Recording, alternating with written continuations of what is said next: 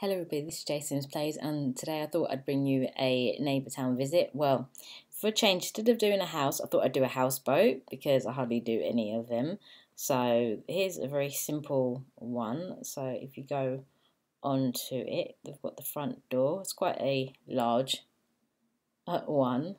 So it's got a swimming pool at the front, and then inside it's got a turkey Thanksgiving dinner table and some black dining chairs, and then here it's got like a small combined, well, sitting room, open plan sitting room with the TV and some chairs, a bookcase and some lights and stuff. And then here's a little mini kitchen with a black top and wooden cupboards, fridge and all that type of thing like that. Then they have got a fireman's pole that you can use to go upstairs.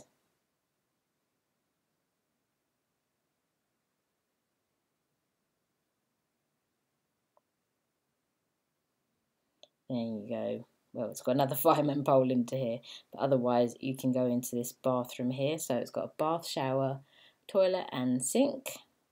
And then over here it's got 3-seater sofa with some drawers, I think, and like a lamp in there. So I suppose that's their chill out room as well. Then use the other fireman pole to go up to a further level.